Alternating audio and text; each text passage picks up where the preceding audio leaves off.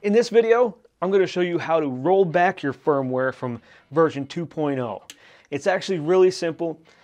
Some people don't like the new Tone Studio, so they want to roll back to the last one from 2021 that came with the metal core pedal and the heavy metal pedal. But the 2.0 version comes with a lot of great features, so I don't know, some people are just like that and they just want to roll back, which I have no problem with. So we're actually going to roll back twice. We're going to roll back to the 2021 version and back to the 2020 version, which was actually the first firmware upgrade. So right now, let's find out which version we are on. You're going to hold that tap button, hit the power. Let it go. This is going to tell us right here, that is version 2.0, one red light on the booster. We're going to shut it off.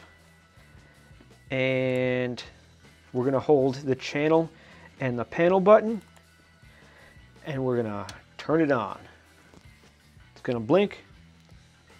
That means it's ready to go. It's set in drive mode. And you take the USB cable, plug it back in. Computer makes a noise. That means it's ready to go. The Boss Katana folder should automatically open up if you have Windows 11. I'm not sure about Windows 10. So if it's open, you see it over here on the computer. I've got the two files. You don't want to copy the whole folder in there. I've said it before, I'll say it again. If you do that, it won't work. So you just want to copy these two files, this binary file and this text file. Drag and drop it over there. And now come down here, right click and eject. You hear that sound, it says it's safe. Disconnect it. Now you see that panel button right there is blinking. That means it's ready to go. Let's upgrade. Well, let's downgrade. You see these lights blink. They'll go from left to right. First red, then amber, then green, and then it'll blink simultaneously green when it's finished.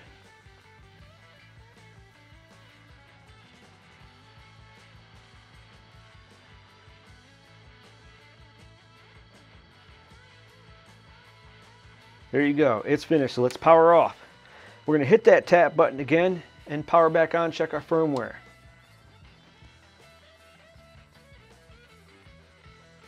These two green lights right here, that means it's firmware version 1.10.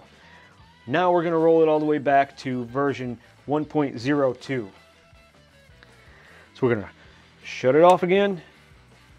We're gonna go channel 1 and panel. Power it on. Blinky blinky, let go. It's ready to connect again. So we're going to, one more time, we're going to connect the cable. You hear that noise, folder opens, come back over to the computer here, copy those two files from version 1.02. You see version 1.02 up there? It's copied over. Once again, come down here, hit eject. If I'm moving too fast, use the YouTube features to slow the video down. It ejects it. See, all the lights are lit up. As soon as I disconnect, just the panel's blinking now. We're ready to downgrade one more time.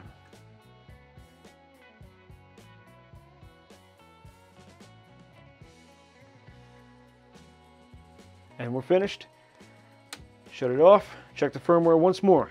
Now, this version, when it lights back up, will be green and red. Tap button, power on. Okay, there you go. That is the version 1.02. That was the first firmware version that came out in 2020, I believe. If your Katana shipped after October 2019, I think it automatically came with it. So now we are all the way backed out. And in order for any of these versions to work, you have to have the Boss Tone Studio version that goes along with these ones. I will include links down in the description down below to the firmware versions and the Tone Studio versions. I'll put them all in the same folder. I'll put them in Dropbox, and you can download them from there if you need them. Now let's upgrade back all the way to 2.0. So we're gonna power it down. Once again, channel and panel, turn it on. Blinky blinky, ready to go. Connect USB cable. It connects. We're ready to copy these folders over here. Move them on over. They're moved over. Once again, down here, right click, eject, disconnect your cable, blinky blinky. And we're upgrading to version 2.0.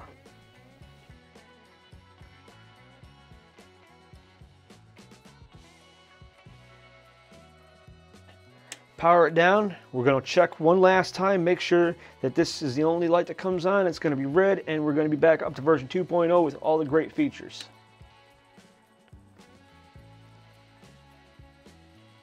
Voila. There you go. You've just witnessed a total firmware downgrade twice, right back up to the upgrade. So if you have any questions, leave them in the comments down below and I'll do my best to answer them. I hope you found this video helpful. Please like, subscribe, hit that notification button if you want to, and we'll see you in the next one.